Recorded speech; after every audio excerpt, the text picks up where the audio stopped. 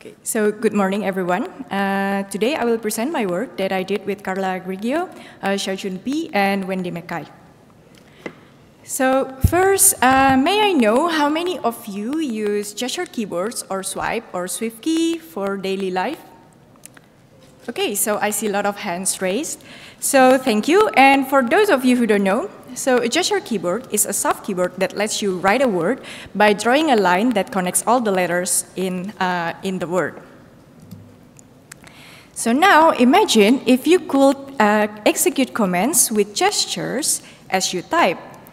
So here I am writing a sentence, the party was cool. And then, sorry. Okay, I will repeat. So here I am writing the sentence, the party was cool. And I draw a simple gestures to turn the word cool into red. And what if I forget the gesture to turn the text bold, for example? So I can just pause and a dynamic cloud will appear and show me the way. So on today's mobile phones, we usually invoke commands from a menu. For example, if I want to change the font to impact, I need to display the menu first, and then search for where the font is located in the menu. I tap to invoke it, and I finally tap on the text field to redisplay the keyboards again. So this process is cumbersome and slow for experts. We introduced CommandBoard, which offers the power of a command line interface on any mobile devices. CommandBoard transforms a gesture keyboard into an efficient and learnable command entry tool. Here I choose a gesture that turns the word music into bold. With gesture keyboards, we can draw a gesture on top of a soft keyboard to enter text. And the text output is displayed on the output space above the keyboard. CommandBoard creates an additional space above the keyboard for interpreting freeform gestures. Together with the keyboard, they create an integrated command gesture space for invoking commands.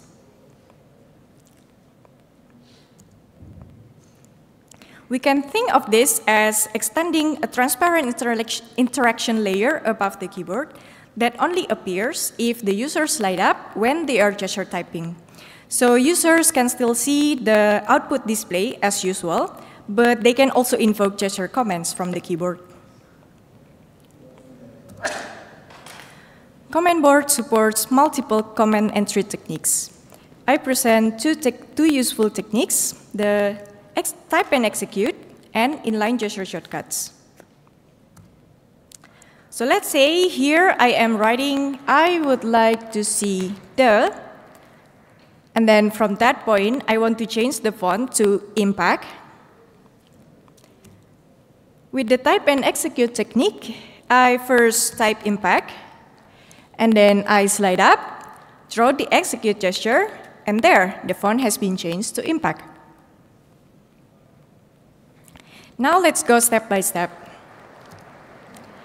When I gesture type, CommandBoard determines the first words that is suggested by the keyboard to see if any is a keyword in the command space. So basically, we check if the keyword already appears in the suggestion bar or not. The suggested words here sometimes autocomplete your gesture input. So you only need to write the first few unique letters in a long command name, and then CommandBoard will suggest the full command for you. When I gesture type impact, which is a command name in this case, the CommandBoard will display a preview and store the command name in the command buffer. At this point, if I slide up to the upper space, and then I draw the execute gestures, which is an upside down V, and then release my finger, the command is executed. And now the font has been changed to impact. If, when I slide up, I draw another gesture aside from the execute gesture, for example, here I draw a straight line instead, CommandBoard will cancel both the word output and the command execution. CommandBoard lets users switch seamlessly between typing and invoking commands. For example, in the case of an unwanted command preview appears, I can just ignore it and continue gesture typing as usual. And when I lift my finger from the keyboard area, the word output is displayed as text on the output space.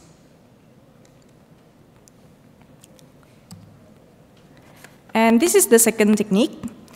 With the inline gesture shortcut technique, you can type a word and then slide up to the display area and then draw a gesture shortcut. For example, that's the gesture shortcut for making a text bold. And then you apply the command to that word when you release your finger from the keyboard.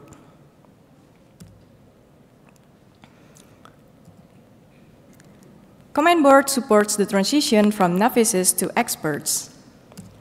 So when we invoke a command from menu, it is based on recognition. So the process often involves searching with multiple steps, so it is slow for expert users. On the other hand, CommandBoard is based on recall that allows users to invoke command more efficiently. Here, the challenge is how we support the learnability aspect of it. To help users learn and memorize the gesture shortcut, CommandBoard can be combined with dynamic guides, such as Octofocus. So users can dwell above the keyboard to bring up the dynamic guide, which shows all available commands and the corresponding gesture shortcuts. So I can just follow the green strike-through gestures to apply the command to today.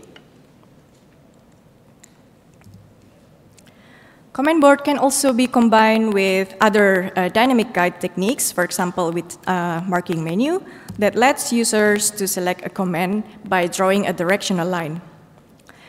With marking menu, users can also select a menu from a hierarchical, select a command from a hierarchical menu. We conducted an experiment to investigate the efficiency of CommandBoard by comparing CommandBoard to other recall-based command invocation technique. For example, we compare it to markdown symbols. Markdown symbols is available in many chat applications, such as WhatsApp or Slack, to apply text formatting. Users type the markdown symbol before and after the word from the keyboard. So for example, here I type asterisk, cool, and then asterisk again, and then it turns the word cool into bold.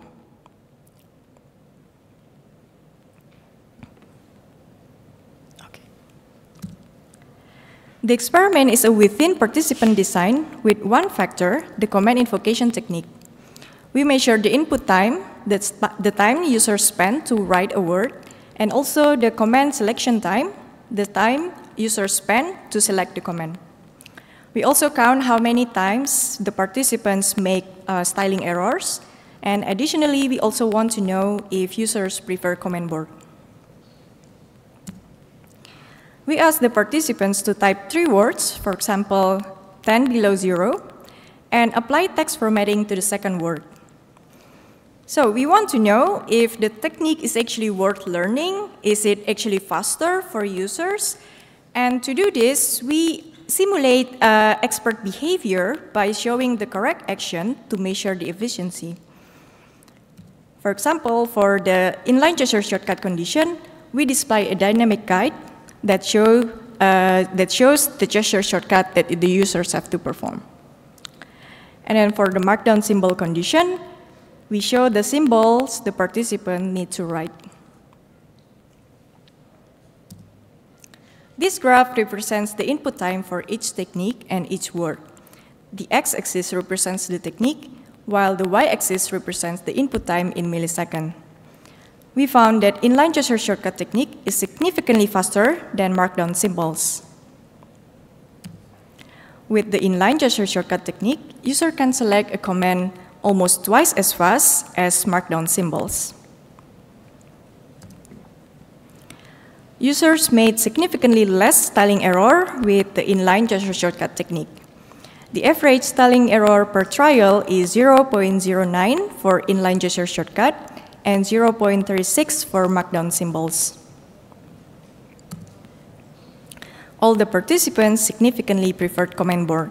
They can fluidly select commands as they type and see all the possible gesture shortcuts. So what else can we do with CommandBoard?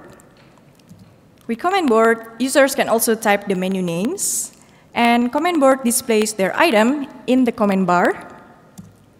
And to choose the option, users cross the option as they slide up and finally perform the execute gesture.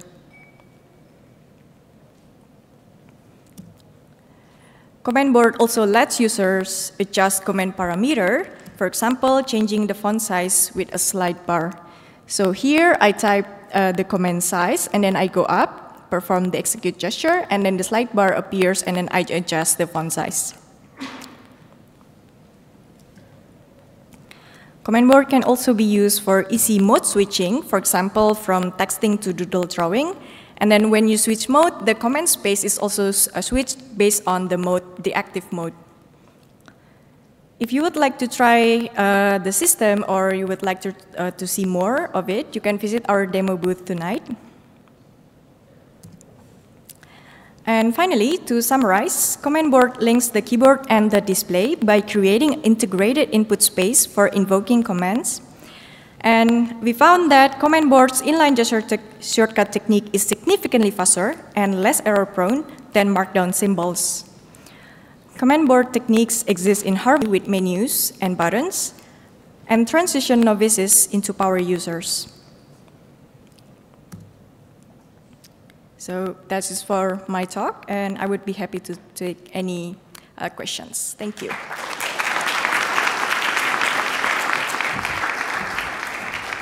All right, thank you. Questions, anyone?